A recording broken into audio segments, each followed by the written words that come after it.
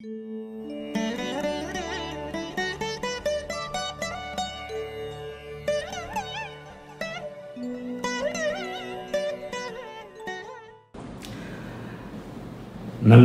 வணக்கம். இந்த முறை பிரீமியம் வீடியோ பார்க்குற நண்பர்கள் நிறைய பேர் சந்தேகங்களை கேட்டிருக்கிறீங்க.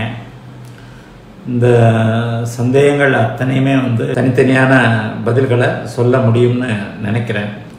அதனால் இன்றைக்கு வேறு சில விஷயங்களை பற்றி பேசுவோம்.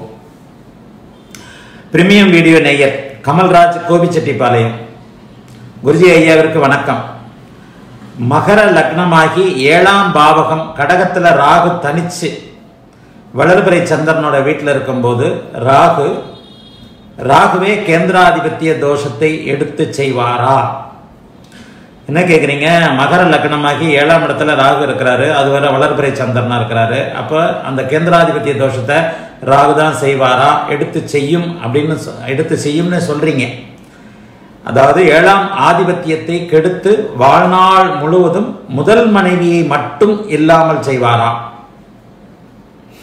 அல்லது 7ஆம் அதிபதியான சந்திரன் 7க்கு 6 8 12 மறையும் போது, அல்லது பாவக்கிரகங்களான சனி செவ்வாய் 7ஆம் வீடு கடகத்தையும் ராகுவையும் பார்க்கும்போது கேந்திராதிபத்திய தோஷம் குறையுமா? முதல் மனைவி இருப்பாரா? என்ன மாதிரியான பலன் நடக்கும்? சுப கிரகங்களான குரு புதன் சுக்கிரன் வளர்பிறை சந்திரன் கொடுக்கிற கேந்திராதிபத்திய தோஷத்தை போல இயற்கை பாபரான ராகு கொடுப்பாரா? நீங்க நிறைய பேர் கேள்வியை அப்படியே நீளமா எழுதிடுறீங்க. அதை நான் சுருக்கி பதில் சொல்றேன். அதாவது மகர லக்னம் 7ஆம் பாவகத்தில் ராகு தனிச்சு இருக்கிறாரு, அது வளர்பிறை சந்திரனோட வீடு. அங்கே கேந்திராதிபத்திய தோஷத்தை ராகு தான் கொடுப்பாரா? அதே மாதிரி முதல் மனைவியை இல்லாமல் பண்ணுவாரா? 7ஆம் அதிபதி சந்திரன் 7க்கு 6 8 12 மறையும் போதும் அந்த தோஷம் இருக்குமா? சுப கிரகங்கள் கொடுக்கிற கேந்திராதிபத்திய தோஷத்தை போல பாப கிரகமான ராகு கொடுப்பாரா? கமல்ராஜ் கோபிச்செட்டிப்பாளையம் கமல்ராஜ், முதல்ல ஜோதிடத்தை கொஞ்சம் நல்லா புரிஞ்சுக்கங்க. ஜோதிடத்தில் உள்ள ஒரு மிகப்பெரிய அமைப்பு அப்படின்னா, நான் எந்த இடத்துலையும் ராகு கேந்திராதிபத்திய தோஷத்தை செய்வார்னு சொல்லவே இல்லை. ராகு காரகோ பாவனாஸ்தியை எடுத்து செய்வார்னு சொன்னேன். நீங்கள் இந்த இடத்துல கேந்திராதிபத்திய தோஷத்தையும் களத்தில் அதாவது காரகோ பாவனாஸ்தியும் போட்டு குழப்பிக்கிறீங்க. நிச்சயமாக சொல்லுகிறேன், எந்த ஒரு இடத்துலையும் பாவ கிரகங்கள் கேந்திர ஆதிபத்திய தோஷத்தை எடுத்தே செய்யாது. அந்த மாதிரியான கேள்வியே தப்பு. 7ஆம் பாவகம் ராகு தனிச்சிருக்கிறார், அவர் அங்கே கேந்திர ஆதிபத்திய தோஷத்தை செய்யல. ராகுவிற்கு கொடுக்கப்பட்ட மிக மிக முக்கியமான ஒரு விதி என்னன்னா, கேந்திர கோணங்களில் அமரும் ராகு கேதுக்கள் இருக்கும் இடத்தின் பலனை கெடுத்து அதற்கடுத்து நல்ல பலனை செய்வார்கள் அப்படிங்கிறது தான். 4ஆம் வீட்டில் பாவத்துவமாக இருக்கின்ற ராகு, 4ஆம் வீட்டில் கேந்திரத்தில் இருக்கின்ற ராகு நிச்சயமாக தாயாரை பாதிப்பார். 7ஆம் வீட்டில் இருக்கின்ற ராகு கேந்திர கோணம், 7ஆம் லக்னத்தில் இருக்கிற ராகு தன்னை பாதிப்பார், அதாவது ஜாதகரை பாதிப்பார். 7ஆம் வீட்டில் இருக்கிற ராகு மனைவியை பாதிப்பார், மனைவி நண்பர்கள் பங்குதாரர்களை பாதிப்பார். 10ஆம் வீட்டில் இருக்கிற ராகு கேந்திர கோணம்ன்றதுனால தொழிலை பாதிப்பார், தொழிலை பாதித்து தான் தன்னுடைய அடுத்த விஷயங்களை காரகத்துவங்களை தருவார் அப்படிங்கிறது தான் விதியே தவிர, 5ஆம் இடத்துல இருக்கிற ராகு புத்திரனை பாதிப்பார், 9ஆம் இடத்தில் இருக்கிற ராகு தகப்பனை பாதிப்பார். இதுதான் விதி. இது அனுபவபூர்வமான உண்மையான சரியான விதி. இந்த அமைப்பில் நீங்கள் இப்படி இருக்கும்போது என்னன்னா, நீங்க அதை வேற மாதிரி புரிஞ்சுக்கிட்டு சொல்றீங்க. காரகோ பாவனாஸ்தியத்தை ராகு கேதுக்கள் எடுத்து செய்வார்கள் அப்படின்றத நிறைய விஷயங்கள்ல ஆர்டிக்கல்ல எழுதியிருக்கிறேன், நிரூபிச்சிருக்கிறேன், இது பண்ணியிருக்கிறேன். அதை கேந்திராதிபத்திய தோஷத்தை எந்த நிலையிலையும் ராகு கேதுக்கள் எடுத்து செய்யாது. இருக்கிற கேந்திர வீட்டை கெடுக்கும். கேந்திர ஆதிபத்திய தோஷம் என்பது வேறு, இருக்கிற வீட்டை அவர்கள் கெடுப்பார்கள் அப்படின்றது வேறு. ரெண்டுக்கும் உள்ள நுணுக்கமான வேறுபாடை புரிஞ்சுக்கங்க. 7ஆம் அதே நேரத்தில் வளர்பிறை சந்திரனுக்கு கேந்திர ஆதிபத்திய தோஷம்ன்றது என்ன? 2 அதாவது சுப கிரகங்கள் வலிமையான சுப நிலையில் இருக்கும்போது கேந்திரங்களில் அமர்ந்தால் தன்னுடைய வீட்டை கெடுப்பார்கள், கெடுத்து தான் பலன் செய்வாங்க. அதுதான் இன்னொருத்தர் கூட என்ன ஒரு இடத்துல இன்னொரு கேள்வி கூட படித்தேன். மிதுன லக்னத்திற்கு 4இல் இருக்கின்ற குரு கேந்திர ஆதிபத்தியை செய்வாரா? நிச்சயமாக செய்ய மாட்டார். கேந்திரங்கள்ல இருக்கக்கூடிய கிரகங்கள் ஆட்சி வலுவோடு இருக்கணும். அந்த அம்ச யோகம் பத்திர யோகம்னு சொல்லப்படக்கூடிய அமைப்புல இருக்கும்போது தான் அது வந்து கேந்திராதிபத்திய தோஷம்.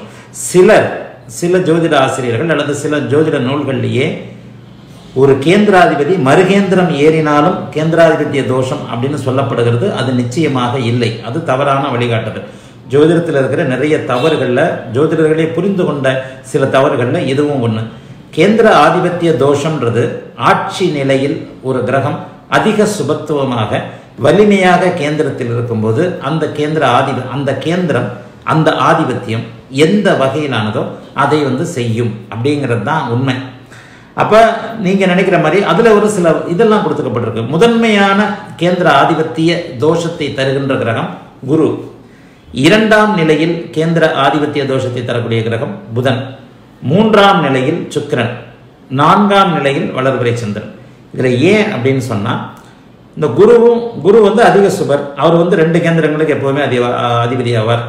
புதனும் அதனை அடுத்த சுபர், அவரும் 2 கேந்திரம். அதாவது சுக்கிரனுக்கு அடுத்து தான் புதன் அப்படின்னாலும் சுக்கிரன் எந்த நிலையிலும் ஒரே ஒரு கேந்திரத்திற்கு மட்டும்தான் அதிபதி ஆவார்.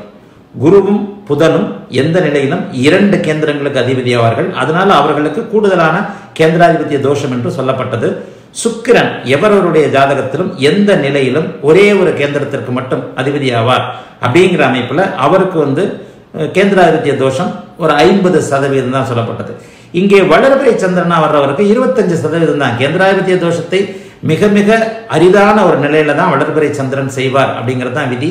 ஆகவே முதல் மனைவியை கெடுப்பாரா அப்படிங்கிறது அவர் ராகு இருக்கிறதுனால அந்த பாவகம் கெடுகிறது அப்படின்னு தான் நீங்க எடுத்துக்கணுமே தவிர கேந்திர ஆதிபத்திய தோஷத்தினால ராகு எடுக்கல. ஒவ்வொரு வார்த்தைக்கும் போகிற போக்கில் பதில் சொல்லிவிட்டு போகிறதுக்கு ஜோதிடம் ஒன்றும் ஒரு இது கிடையாது. ராகு அங்கே இருப்பதனால் அவர் கேந்திரங்களில் இருக்கும் ராகு அந்த வீட்டின் உயிர்த்தன்மையை பாதிப்பார். அப்படிங்கிறதுனால தான் அந்த இடத்துல ராகு முதல் மனைவியை கெடுக்கிறாரே தவிர நிச்சயமாக கேந்திர ஆதிபத்திய தோஷத்தினால் இல்லை.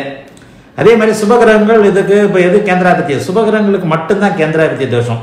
இப்போ அடுத்து இதே போன்ற இன்னொரு கேள்வி அதே தான். அதாவது சி ராமச்சந்திரன், ஜெயலலிதா அம்மாவிற்கு கேந்திராதிபத்திய தோஷம் ஏற்பட்டு மன வாழ்க்கை அமையவில்லை என்றால் கலத்திரக்காரகன் சுக்கிரன் வலுவாகத்தானே உள்ளார் ஐயா. கேந்திராதிபத்திய தோஷம் ஏற்பட்டால் அந்த ஆதிபத்தியத்திற்கு உண்டான பலன் முற்றிலும் அடிபட்டு விடுமா? காரகத்துவத்தின் வழியிலும் கிடைக்காதா? இப்போ நீங்கள் ஒரு கிளாஸ்லேயே கேந்திராதிபத்திய தோஷத்தை பற்றி தெளிவாக ஒரு அரை மணி நேரத்துக்கு மேலே விளக்குனேன். அந்த கிளாஸில் தான் இந்த கமெண்ட்டை போட்டிருக்கீங்க. அப்போ அப்படி ஒரு அரை மணி நேரம் வந்து அந்த கிளாஸை வந்து அந்த சப்ஜெக்டை பற்றி பேசியும் இவ்வளவு எளிமையாக விளக்கியும் உங்களுக்கு வந்து கொஞ்சம் புரிதலில் சிரமங்கள் இருக்குது. ஜெயலலிதா அம்மாவுக்கு கேந்திராதிபத்திய தோஷம் ஏற்பட்டு மன வாழ்க்கை அமையலைன்னா கலத்திரகாரகன் சுக்கிரன் வலுவாகத்தானே இருக்கிறார். சரி, இப்போ நான் கேட்குறேன், ஜெயலலிதாவிற்கு திருமணம் தான் ஆகவில்லையே தவிர அந்த ஆதிபத்திய திருமணம் தான் ஆகவில்லை தவிர அவர் சோபன் பாபு அவரோட வந்து தானே வந்து ஒரு கெட் டுகெதர் இதில் இருந்ததை அவரே ஒத்துக்கிட்டு இருக்கிறார். நான் சோபன் பாபுவின் மனைவியாக இருந்தேன். அப்போ அங்கே கலத்திரக்காரகன் சுக்கிரன் வலுவாக இருந்ததுனால தான் அந்த அமைப்பு. அவர் திருமணம் வந்து அவரை நேரடியாக திருமணம் செஞ்சுக்கலே தவிர அவரே அவருடைய சொந்த வாழ்க்கை அமைப்புகளில் சோபன் பாபு நடிகர் சோபன் பாபு கூட நான் வந்து ஒரு இதாக இருந்தேன், அவரும் நானும் கணவன் மனைவியாக வாழ்ந்தோம், சில காலங்கள் வாழ்ந்தோம் அப்படிங்கிறது அவரே சொல்லியிருக்கிறார். அதெல்லாம் அந்த சுக்கிரன் உச்சமாக இருந்த அந்த காரகத்துவத்தை கொடுத்ததுனால தான். ஆதிபத்தியம் கெடும்னா நேரடியான ஆதிபத்தியம் கெடும். கணவர் இருக்க மாட்டார், கணவராக இருக்க மாட்டார், மன வாழ்க்கை இருக்காது, மன வாழ்க்கை மாதிரி இருக்கும். இந்த மாதிரியான விஷயங்கள்ல தான் ஆதிபத்திய விஷயங்கள். ஜெயலலிதா அம்மாவிற்கு கேந்திராதிபத்திய தோஷம் ஏற்பட்டு மன வாழ்க்கை அமையல. உண்மைதானே, மன வாழ்க்கை அமையவில்லை தானே. நேரடியாக அறிவிக்கப்பட்ட கணவர் என்று அவருக்கு யாருமே இல்லை. அதே நேரத்தில் கலத்திரக்காரன் சுக்கிரன் வலுவாக இருந்தார். அதனால தான் அவரே சோபன் பாபுவோட நான் ஒரு வாழ்க்கை முறையில் இருந்தேன் அப்படின்னு அவரே ஒத்துக்கிட்டார். அப்போ அதுதானே அந்த கலத்திரக்காரகன் சுக்கிரன் கொடுக்க வேண்டிய அந்த அமைப்பை அவருக்கு கொடுத்து தான் ஆகணும். அந்த அமைப்பு தான் அதுக்காக. அதனால தான் அந்த சோபன் பாபு போன்ற அமைப்புகள்லாம் அவருக்கு வந்தது. காரகத்துவத்தின் வழியில் இங்கே கலத்திரகாரகன் சுக்கிரன் 10ல் உச்சமாக இருக்கிறார். அதே மாதிரி எம்ஜிஆருடைய ஜாதகத்தில் 7ஆம் இடத்துல குரு மற்றும் வளர்பிறை சந்திரனை பார்க்க குரு சந்திரன் இருக்கிறது நல்லதில்லைன்னு சொன்னீங்க. ஆனால் அந்த சனி மற்றும் செவ்வாய் 10 மற்றும் 8ஆம் பார்வையாக பார்க்கிறார்களே, பின்னர் ஏன் அவருக்கு கேந்திராதிபத்திய தோஷம் ஏற்பட்டது? இப்போ எம்ஜிஆரோட ஜாதகத்தை மேட்ச் பண்ணுறீங்க. இந்த எம்ஜிஆரோட ஜாதகத்தை மேட்ச் பண்ணுறதுல என்ன சொல்கிறீங்கன்னா, எம்ஜிஆருடைய ஜாதகத்தை மேட்ச் பண்ணுறத என்ன சொல்கிறீங்கன்னா, அங்கேயும் வந்து கேந்திராதிபத்திய தோஷம் அமைப்பு இருக்கிறதே அப்படின்னு சொல்கிறீங்க. அந்த கேந்திராதிபத்திய தோஷம் அமைப்பு அப்படின்றத நான் இங்கே சொல்லலை. அதாவது அதிகமான சுபத்துவ அமைப்பு, இது கேந்திராதிபத்திய தோஷம் இல்லை. குரு சந்திர யோகம் அப்படிங்கிறது சொல்லப்படுறது. குருவே அதிகமான சுபர், அந்த குரு அதிகமான ஒளித்தன்மையோடு இருக்கும்போது சந்திரன் அங்கே இன்னொரு வளர்பிறை சந்திரன் அமைப்பு சேரும்போது அந்த ஈர்க்கும் பாவகம் கெடுகிறது அப்படின்றது ஒரு விதி. அது ஒரு விதி அப்படின்றதையே நான் சொல்லியிருக்கிறேன். அது பெரும்பாலும் அந்த கேரளா அமைப்புள்ள மணிகண்டன் இது ஒரு முக்கியமாக இதை முதல்ல சொன்னது மணிகண்ட கேரளம் அப்படிங்கிற ஒரு நூலில் இதை பற்றின குறிப்புகள் முதல்ல இருக்குது. அதற்கப்புறம் அதை நம்ம ஃபாலோ பண்ணுறோம். அதுவும் சில நேரங்களில் உண்மையாகத்தான் இருக்கிறது. அதாவது அதிக சுபத்துவம் உள்ள குரு இன்னொரு சுபத்துவம் உள்ள வளர்பிறை சந்திரனோடு இணைந்து ஒரு இடங்களில் இருக்கும்போது அந்த இடம் கெடுகிறது. இதுக்கும் கேந்திராதிபத்திய தோஷத்துக்கும் சம்மந்தம் இல்லை. இப்போ நீங்கள் என்ன கேட்குறீங்க, எம்ஜிஆர் ஜாதகத்தில் 7ஆம் இடத்துல குரு வளர்பிறை சந்திரனை அந்த கேந்திராதிபத்திய தோஷ செவ்வாய் மற்றும் சனி பார்க்குறாங்களே, நீங்கள் சொன்ன மாதிரி செவ்வாய் சனி பார்த்துட்டாலே கேந்திராதிபத்திய தோஷம் விலகிடுமே அப்படிங்கிறத சொல்கிறீங்க. உண்மை. கேந்திராதிபத்திய தோஷத்திற்கும் இதற்கும் சம்பந்தம் இல்லை. ஜோதிடத்தில் நான் இப்போ முந்தின இது சொன்ன மாதிரி காரகபாவனாஸ்தி வேற தோஷம் வேற அப்படின்னு சொன்ன மாதிரி ஒரு நுணுக்கமான அமைப்புகளை நம்ம புரிஞ்சுக்கிறதுல தான் இருக்கு. பல விதிகளையும் போட்டு மண்டையில ஏற்றிக்கிட்டு தான் நம்ம பலன் பார்க்க முடியும். அப்போ அந்த அமைப்பில் எம்ஜிஆருக்கு அந்த இடத்துல கேந்திர ஆதிபத்திய தோஷம் அப்படிங்கிறத விட குரு தனிச்சு இருந்தால் தானே கேந்திராதிபத்திய தோஷம். இப்போ அதிகமான சுபத்துவம். அப்போ இன்னொரு அதற்குள் விதியாக இன்னொன்று வருகிறது. எப்படி அதிக சுபத்துவம், குருவும் சந்திரனும் அந்த குருச்சந்திர யோகத்தில் இணைந்து எங்கே அதிக சுபத்துவமாக இருந்தாலும், உதாரணமாக குருவும் சந்திரனும் 10ஆம் இடத்துல சேர்ந்திருந்தாங்கன்னா தொழிலே இல்லை அப்படிங்கிற ஜாதகமும் இருக்கு. சுத்தமாக தொழிலே இல்லாத ஜாதகம். அது அளவுக்கு மீறினால் அமிர்தமும் நஞ்சு அப்படிங்கிற அடிப்படையில் அந்த அந்த அந்த விதி சொல்லப்படுகிறது. அந்த விதி சரியாகவும் இருக்கிறது. அந்த அமைப்பினால தான் உங்களுக்கு அதிக சுபத்துவம். சரி, இதுலேயே நீங்கள் சனி செவ்வாய் பார்வைன்னு எடுத்துகிட்டு வந்துட்டீங்கன்னா அதையும் மிஞ்சின ஒரு அமைப்பாக இருக்கிறது இல்லையா? அங்கே பாருங்கள், அஷ்டமி நவமி தேதியில் உட்கார்ந்துட்டு இருக்கிற சூரியனுக்கு 7, 8, 9ஆம் நாளில் இருக்கின்ற வளர்பிறை சந்திரனாக அவர் இருப்பார். பங்கம், அதாவது எந்த விதத்திலையும் வக்கரமாகாத, வேறு வகையில் ராகுவோட சனி செவ்வாயோட சேராத. செவ்வாயோட சேர்றது என்னைக்குமே குருவுக்கு தப்புன்னு சொல்லப்படுறதில்லை. சனி ராகுவோடு சேருவது தான் தப்பு. குரு பங்கம் அடைகிறார்னா ராகுவின் இணைவு, சனியின் பார்வை இணைவு, இது ரெண்டுல தான் அவர் பங்கம் அடைவார். வக்ரம், பலம் குறைவார். அந்த இயல்புக்கு மாறான நிலையை அடைவார். வக்ரம் அடையும் போது அங்கே ஒளித்திறன் குறையும். சரி, கேதுவின் இணைவு சுபத்துவப்படுத்தும். செவ்வாயின் இணைவு இன்னும் அதை விட அவருக்கு வேறு விதமான சில நன்மைகளை செவ்வாய்க்கு கொடுக்கும். ஆக கிரகங்களுடைய நட்பு எந்தெந்த பாவ கிரகங்களோட கிரகங்கள் சேருகிறது, அப்போது எப்போது ஒளி குறையும் அல்லது ஒளி மாறுபாடான தன்மை அடையும், அந்த அமைப்புகள் தான் உங்களுக்கு புரிய வரும்.